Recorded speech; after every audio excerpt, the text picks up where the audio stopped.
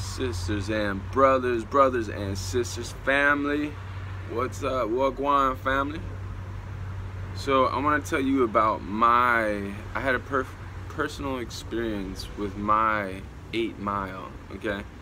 Now why do I say 8 Mile? Well, one, it's a great movie, you know what I mean? Shout out to Uncle Eminem. What up, dog? And anyways, but the reason why I say the 8 Mile is because, alright, picture it like this. If we do, which we do, we live in a simulation, it goes 8, okay, so if you look out into the ocean, and I'm going to tell you my story after this, but check this out and hear me out first.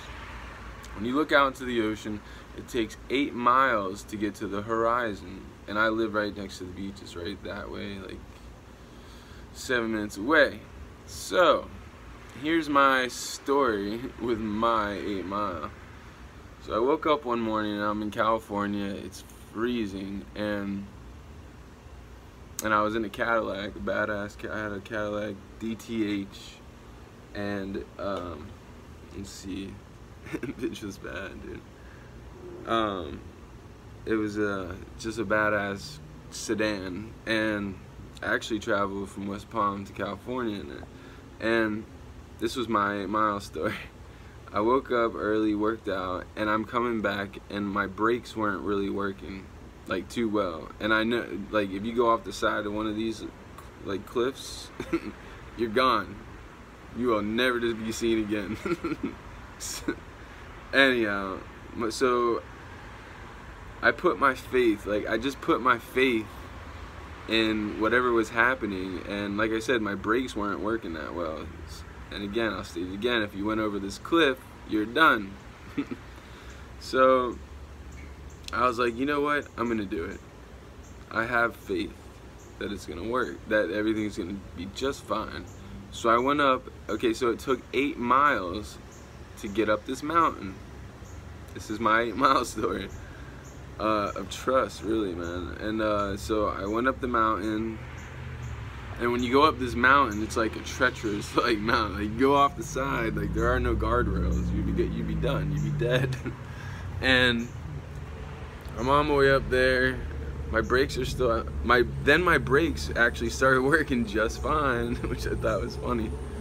But yeah, it was about trust. Anyways, going up the mountain, it was fucking gorgeous.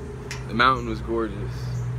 And it goes above the clouds, right? So once you get to a certain point, and in this day actually, it's so high up. It's actually called something, Mount Diablo is what it's called. That's right, Mount Diablo. And on my way up, it actually had snowed that previous day because it's that high up. And so I got up there and I walked up to the top, all the way to the top. This is my 8 Mile story. And then and there was snow, and it was really cool. It was beautiful. There was a lot of snow, and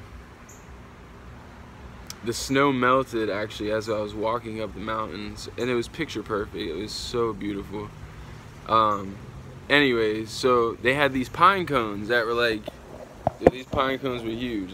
You have normal pine cones, and then you have big ass pine cones, like this big, huge pine cones that you probably didn't know about. So I went up there several times, and it was the 8 Mile, man. That was my 8 Mile story. Anyways, coming back down, there's no problems with my brakes. As a matter of fact, everything is lovely. And yeah, so I suggest, if you have not been on an adventure in a while, go on an adventure. Adventures are important, you learn. It was like a field trip. But that shit was dope though, because I'm not from California, I'm from Florida.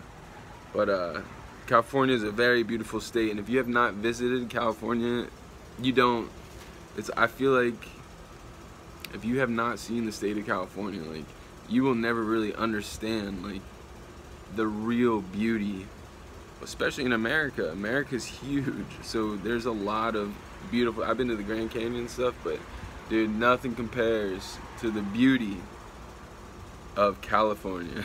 Straight up, that's the way I feel. With that said, brothers and sisters, peace be with you, also with you. We come in peace, and yeah, that's my 8 Mile story. Peace be with you.